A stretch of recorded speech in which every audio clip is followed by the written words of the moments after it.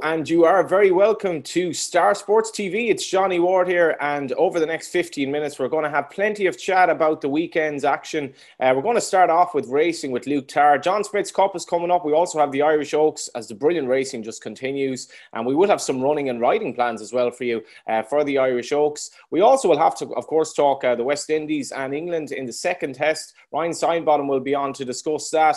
England still tips on for glory there. William Kedjanyi is going to talk politics. Lots happening in the US, and of course we can't forget what's going on in the UK as well. And we're going to talk golf as well. Blue Horseshoe will be on to talk about the weekend's action, and we will have Simon Nott later on in the show as well. Luke Tarr is in the house. How are we, Luke? Morning, Johnny. How are you? I'm not bad. I know we've said that it's like not the busiest weekend of racing in terms of the crazy racing we've had, but what's the ground going to be like at York for the John Smith's Cup? Because it's strange over here in Ireland. In the west, it's really wet. In the east, I think it's like good ground and down patchy today. What are they going to get at York? I think it'll be decent ground, actually. There's no rain forecast. Speaking of good ground, I'm looking at that picture in the background, Johnny. A good pub quiz for you. The McManus colours. What string do you have to be to have the red hat with the white star? God. I'm going to say like 27th. Yeah. Something like that. No Laytown this year. Devastating. Called off. Yeah, it's an unbelievable visit. Like that horse looks like it's snuck in the Kerry National of like 9-4 at 40 from a trainer I've never heard of. As a reserve, yeah, with a controversial horse pulled out on the day on ground reasons, you know. Right, should we get into John Smith's handicap before I get in trouble and you get lynched? Right, 6-1 the field. Talk to me. Yeah, 6-1 the field, very open. Like, you got fifth position right at the top there. He was favourite for the Lincoln that never was to join the Grand National that never was, etc., etc. That form behind Sir Busker and Dark Vision rightly puts him at the top of the market. He looks every bit short enough for me. Solid Stone, Michael Stout. Look at the trainers at the top of the card. Varian, Stout, Gosden, Haggis. They're all there. Funnily enough, the one I fancy is Curragh. There's an 8-1 chance trained by Ed Walker. Good piece of form at York last year. And just... pretty eye-catching comeback at Epsom. Yeah, Epsom. That's sick that Epsom. He was never near. I don't think he necessarily wanted to be. I think the what are you trying to say? With the exception of English King, they've all needed the run. He just looks like the one that can step forward a bit for me at the top of the market. I would stick with him. And if we've got to find one at a price, we've always got to find one at a decent price and handicap like this. I do like Tin and Darley of David O'Meara's. Now, I know he's an Irishman, but he's also a Yorkshireman at heart, really. He's lived there a while now. I think there's no race he'd rather win than this up there. His horses are running well. He had that Sky Defender running well at Epsom in that same race. Summerhand got touched off at Royal Ascot. I think the O'Mara team are in good order, and I'd take him at 16s, but Curragh was the one at the top of the market for me. Pavon trying to go back and win the race back-to-back as well, which is quite interesting. I thought Kieran Fallon booked a great example. I think he's absolutely fantastic value for what you can get out of him. He's going to be an outstanding rider, possibly better than his dad, maybe more stable than his dad as well, which always helps. Well, I don't think that'd be hard, Johnny. No. I wouldn't mind a bit of even money. He gets in less trouble than his dad, but I think I wouldn't want even money. He rides more Group 1 winners than his dad. There we go. That's a fair call, yeah. So is this like a good race for punters, do you think, or are you kind of sussing out how, you know, the draw and so forth and how it's going to actually pan out on the day? No, it's a staple diet of the summer, isn't it? John Smith's handicap. People will look forward to it. I like these big handicaps. Put it this way, if you're a football punter, you don't really ever fancy something at 14s in a football match, do you? But you get a big handicap, you can genuinely make a case for something at 14s. It's a weird paradox, that, but I like the handicaps, and I think this will be busy. It's a real illusion, isn't it? Because if you back a 7-1 shot who's favoured in a handicap at Cheltenham, it's like, oh yeah, back to favourite. If you back a 7-1 shot in a football match, people say you're mad. Exactly. Yeah, maybe well, right. let them, Johnny. You let them. Who cares? Let's talk about the Irish Oaks. I've given you Donnacha O'Brien riding plans. I've given you Joseph O'Brien riding plans. I've given you Aidan O'Brien riding plans, or something like that. Anyway, at least I've given you some tips. And this is going to be a really good Irish Oaks. But the mad thing, obviously, is, Luke, this is just happening pretty close after Epsom. It's not that far since Royal Ascot, really. We have horses who ran in Naas the other day, even so in Burnham, who could run. This is a fascinating race, and betting coming through as well.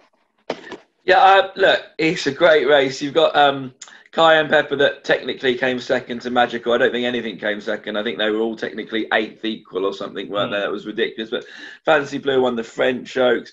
Peaceful won the Irish Guineas. Emmis Steinen, who I'll probably pronounce wrong, and you can correct me. There's no better form out there with Love flying around.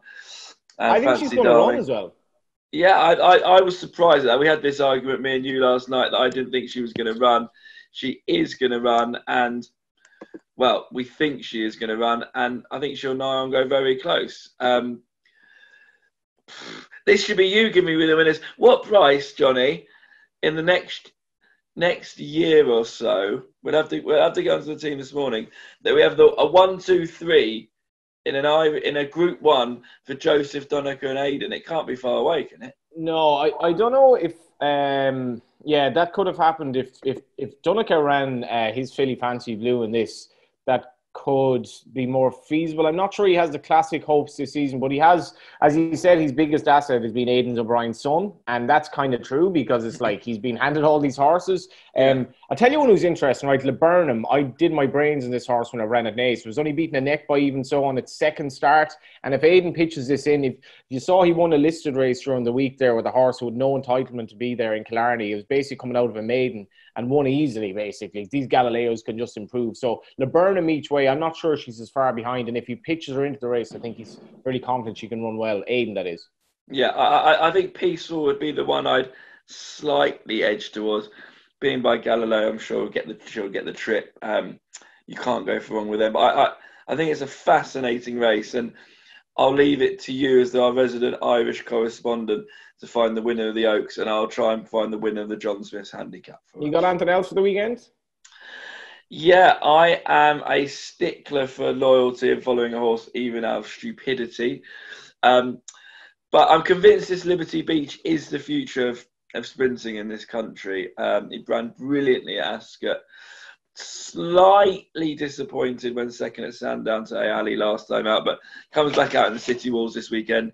3-1 favourite. I'd expect him to go in. In the Rose Bowl at Newbury, the exciting Method runs. Boring 7-4 favourite, but again, a really exciting type looking to go in.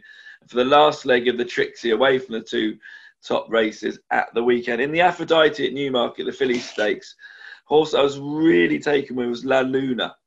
I don't know if you've noticed her, but Henry Candy, he knows how to get it done. She's only rated 95. It's a big step up for her, but that form behind Antoine de la Vega would be for me. So at 3-1, 7-4, 4-1, a little win Trixie to go with a Caradoc in the John Smith's handicap. And you're going to put your colours to Laburnum in the Oaks, I believe. I am, and I should mention as well, if you're pipped at the post, our ITV promotion, if you're beaten up to a neck, you get £100 back, up to £100. And the way my look is at the moment, I don't know if yours is similar. You'll get me half a length. Yeah, pretty much. So that promotion is definitely worth mentioning as well, because I think, there's nothing worse than a succession of sort of narrow seconds, and we've all been there, Luke. Yeah, I think the key to that offer that we're running is that it's up to £100. You look at a lot of the high street firms and the firms on Oddschecker, you're going to get your £5 and £10 back. When you've had a bet and you look in your account and there's a £5 back, it almost annoys you at times. So I think up to £100 is a more than fair offer. So get involved with that, ladies and gents. Top man, Luke.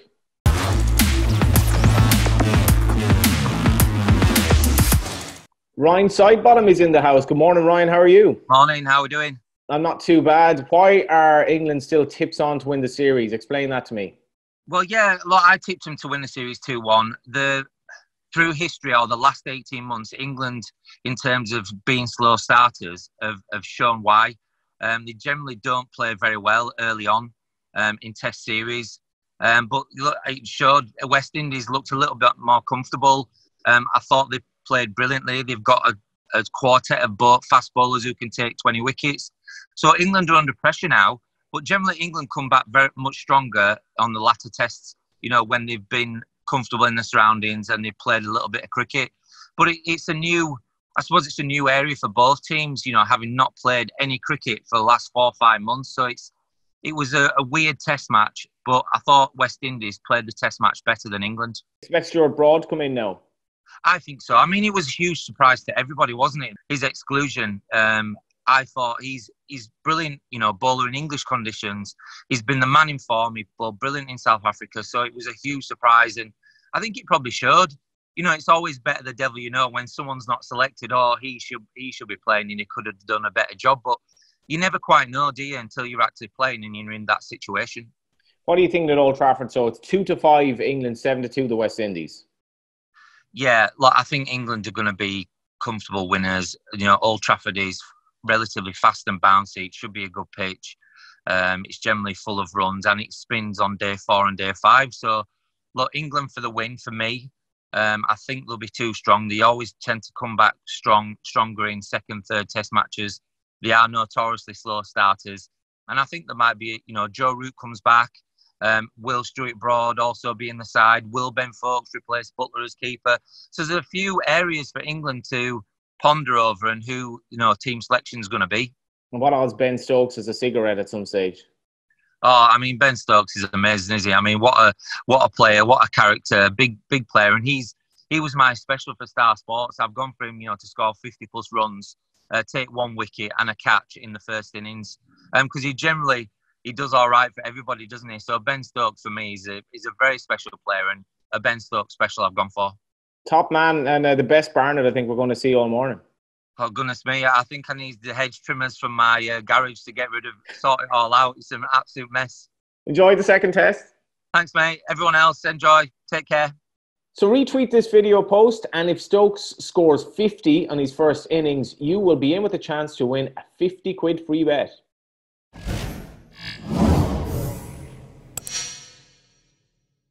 And now it's time for Hit the Tweet Spot. This is your chance to win a Pony Bet. Free 25 quid bet. All you have to do is actually just mention Star Sports on Twitter or reply to one of our tweets. And this week's winner is Gary Kelly. We're going to be in touch with you, Gary. So keep an eye out over the next few weeks because you could win a free Pony Bet with Hit the Tweet Spot. Now it's time for politics with William Kedjanyi. How are you, William?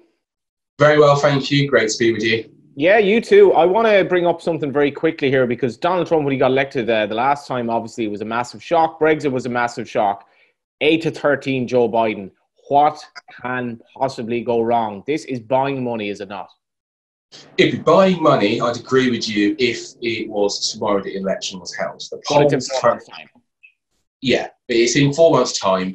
The polls now, I think, are aligned with our markets. Which wasn't the case a couple of months ago, let me tell you. And, you know, if Texas is a battleground state, if Mississippi is a battleground state where the polling is, say, is competitive, then, yeah, it'll be a Biden blowout. But there's still 4 months to go. And we just don't really know what shape America will be in 4 months. You couldn't predict where we'd be now 4 months ago. And I think it's just worth being a bit cautious, seeing if that's a general polling trend rather than piling right now. 8-13 Biden, 6-4 Trump. Now, what can Trump actually do in the next 4 months to make this even remotely feasible? I've been reading on CNN, various political commentators saying the betting is quite slanted towards Biden, but it actually should be a lot more slanted. He needs something of a miracle, does he not? It's a really big comeback effort, and I think he needs to improve something by like at least 7 to 8 points in general terms to make this a real fight. I don't think it's impossible he can get to where he was in 2016, which was within the margin of error. And then that would be a more interesting conversation at 8-13, 6-4. I mean, he can do it by basically doubling down on economic measures and doubling down on public health measures. But the White House is currently running interference against Anthony Fauci, so he doesn't seem inclined to go in that direction. I think Biden's a strong favourite. I think he's the right favourite. I wouldn't know if I'd agree with the blowout predictions that the economists are making, the models are making, but just have to wait and see. Closer to home, 8-11 and 6-5, a very tight race, obviously, for the next general election. The Conservatives are favourites there. Yes, they are, which I think is fair. Sir Keir Starmer has made a good start in terms of his time in the helm of Labour. When I say good, I don't mean in terms of policy, I mean in terms of PR perception. But there are quite a few stumbling blocks I think he has to overcome. My feeling with the current Conservative polling is that they can still go down a bit, probably. And that's probably for two reasons. I think there are two things that are really anchoring the Conservative vote, or at least the approval rating of Boris Johnson. One of them, I think, is the furlough scheme, which will have to be, they say, wound down. And I think it'd be a big problem if that isn't put into specific industries. And the other, I think, is a Brexit attachment. Now, when things get difficult for the likes of Rishi Sunak in terms of how do you continue a recovery, or do you get another spike in cases or whatever, that can still drive approval ratings down. I mean, we're very far out from next general election. We're seeing more requests and market activity in terms of the next permanent Prime Minister, where Sir Keir Starmer 6-4, but Rishi Sunak is getting a lot of interest at 4-1. And when will Boris Johnson leave? I mean, we've got it, I think it's 2s on. He goes to 2024. Plenty of people disagree with that. They don't think he'll make it. So absolutely not. Absolutely not. So that will be a really interesting market. I think we'll see a lot of in the coming months. We've got to conclude with I'll ked you not.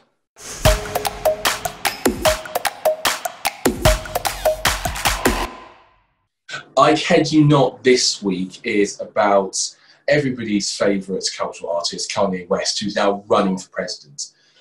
Now, we haven't seen... I'm intrigued as to where you're going with this.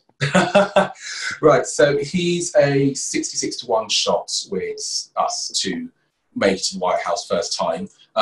No chance of that. I think really interesting is he's 40-1 for 2024, where he would be properly on the ballot if he can be bothered to do that work correctly.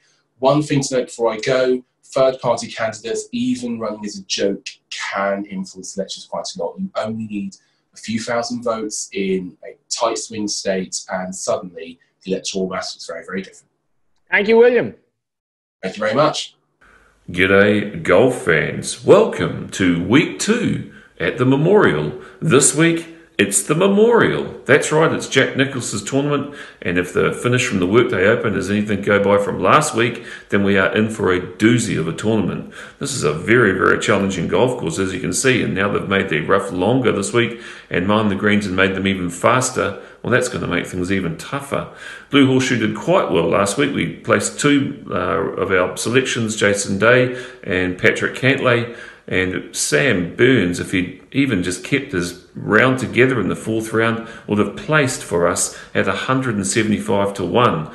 So never mind, we'll up onwards and upwards. This week, Blue Horseshoe loves Xander Schauffele as one of his main picks. And to see who else we like and why, just look on the starsports.bet blog, and good luck. Over the course of the next few weeks, we're going to introduce you to some of the Star Sports team, including Hannah Baycroft, and watch out for the audio in the background here. Thanks, Johnny. Hi everybody, my name is Hannah Baycroft and I am super excited to be joining the Star Sports TV team. Now, throughout lockdown, I've had the privilege of interviewing some of racing's biggest names and I cannot wait to share them all with you. Make sure you're following our page and I'll see you all next week. Now it's time for betting people, and let's go over to Simon Nott, who's going to introduce Shane Ciurleo, who has some fascinating things to say about punting down under. Hi Johnny, this week's betting people is with Shane Ciurleo. Now Shane is a professional punter based in Australia, but a lot of what he talks about translates to anyone that bets for a living. Talks about backing up what you see with facts and figures. He talks about learning how to win, and he also talks about coping with losing runs, even going to the extent of going on a mindfulness course. There's top stuff to watch. We've been putting it up really early, and the Australians have been lapping it up before we've even got out of bed, so we're very pleased with this one. Here's the trailer. If I lose my head, I'm going to lose all my money. It's as simple as that. You know, if I'm betting emotionally, I'm going to lose. I don't know. Let's just say I'm this for an example. So I'm down 20,000 this week. Yeah, you know, and it starts playing on your mind, and you like this favourite. It's $2, and you've rated it $2, but if I have 10,000 on this, I'm only losing 10 for the week. I can deal with that. All those sorts of things come into your head. Thanks, William, for watching this week. We're on starsportsbet.co.uk. Don't forget to download the app. And, of course, our number is 08000 521 321. Very easy to remember that one. And thanks to all the guys for their input this week. We'll see you next week.